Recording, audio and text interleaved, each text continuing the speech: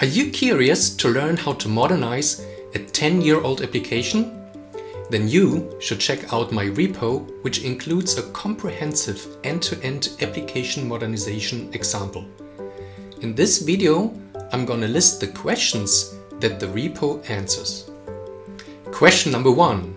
What does application modernization have to do with rabbits? Question number 2. Why should you consider modernizing your applications? Question number 3. How does IBM Cloud Transformation Advisor support modernizing applications? Question number 4. How can the Eclipse Websphere Migration Toolkit help developers updating source code? Question number 5.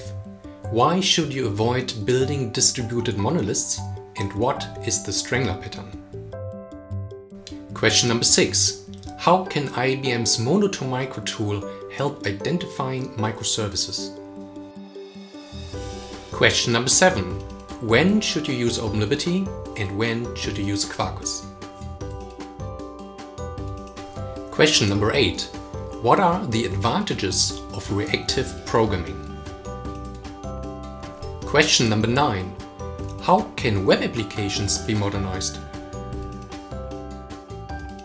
And the last question, question number 10. What are micro front-ends and how can messaging be used for decoupling?